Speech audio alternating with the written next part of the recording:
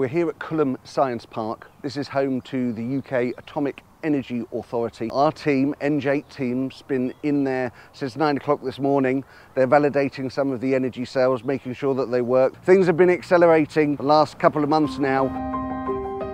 There's filming restrictions at the Atomic Energy Authority. So we've come back to the hotel. Because what we were discussing in the meeting with the Atomic Energy Authority was what is the theory behind what we do? I think it went very well because we had a very positive discussion. It was a first introductory meeting of our business to UK Atomic Energy Authority. It's very much about an alternative view of let's call it, what happens at those very small nuclear scales. As they quite correctly stated, if we have transmutational processes and fusion processes happening in our reactors, from their understanding there has to be a radiation which is happening, and that is not what we are getting as a result of the measurements. They were trying to understand, well, if they are the nuclear agency, they're used to having radiation on site, and our units don't produce any ionizing radiation. So are we in their remit or are we not in their remit? They believe in hot fusion, we believe in catalyzed fusion. The most important thing I think out of today is that although our processes, they go against textbook physics, Atomic Energy Authority were open to work with us. Very inquisitive, they're very interested to hear George's explanation of catalyzed fusion. With the view of then possibly creating a program to study the processes which are happening inside of them, to understand them better. And they, I think, would like the opportunity to actually see a catalyzed fusion reactor validated and take it forward. From our scientific team, we were able to invite George Egli. He is based in our Hungarian laboratory. It was my policy always during my whole life to look for forgotten discoveries, forgotten inventions. I've wrote books on this subject. A lot of this research was done in UK as well, but has not been utilized and has been forgotten.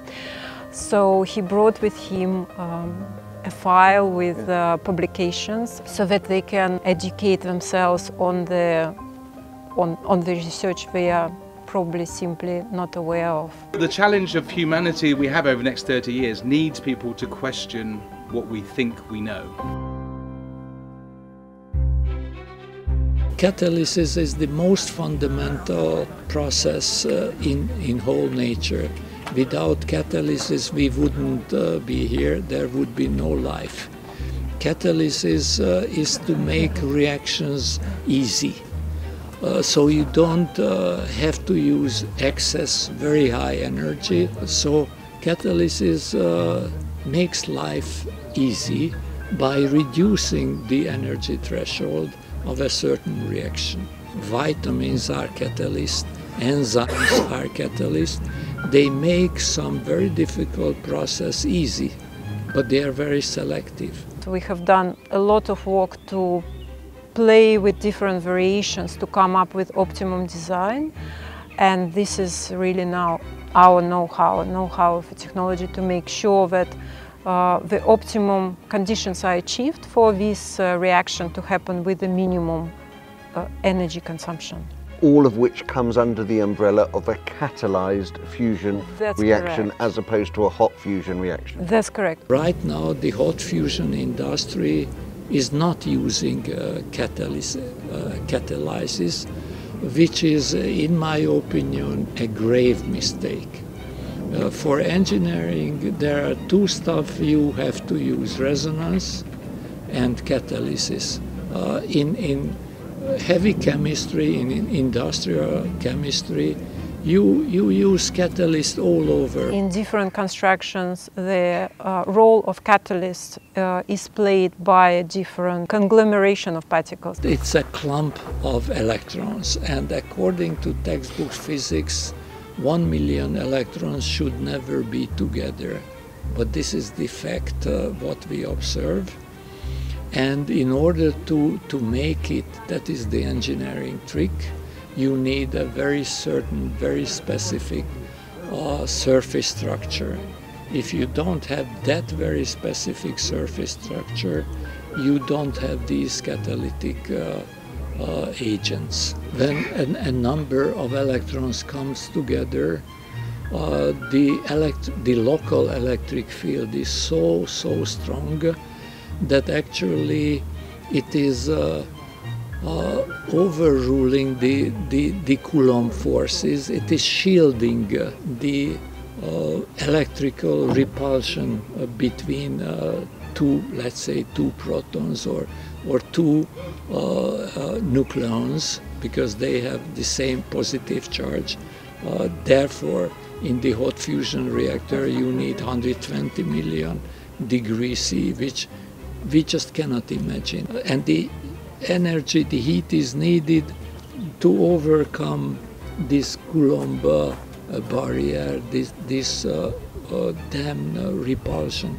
But if you have a big clump of electrons, then you are shielding out these two electric charges. The repulsion ceased. They can meet together, no problem. And the task is to make these clumps together in the most efficient and the cheapest way. And that is my job. We, as a commercial company, of course, are focusing on making sure we create a product which we can push out to the market as fast as possible. The main thing is to start sales. So what we are planning on doing this year is spending the rest of the year working on the different energy cell types we have to see what are the most valuable outputs. We can modify our device, optimize for tritium. Producing tritium or deuterium or helium or hydrogen, they're very valuable outputs from the energy cells. For us, it was very important to get government agency involved in what we do. Both for credibility purposes and also for to make sure that we get a fast track with all possible approvals we need to actually get the product to the market. I was investment banking for 13 years, and for the last 20 years I've been involved in clean tech development. There's a huge amount of money going into fusion. It's definitely become a very popular topic. The people that are receiving that money are the groups that have built that credibility.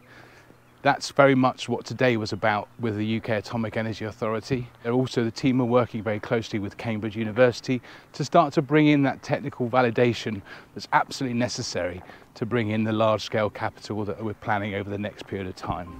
Cambridge University has the theoretical condensed matter labs, and in the theoretical condensed matter labs there is the physicist there with the fundamental knowledge of the specific areas of fusion that we're very interested in having mainstream researchers investigating. We have two types of samples that we are going to look at, and one is from a small reactor that converts electric power to electric power while increasing the power output with a positive COP of around 3 to 6.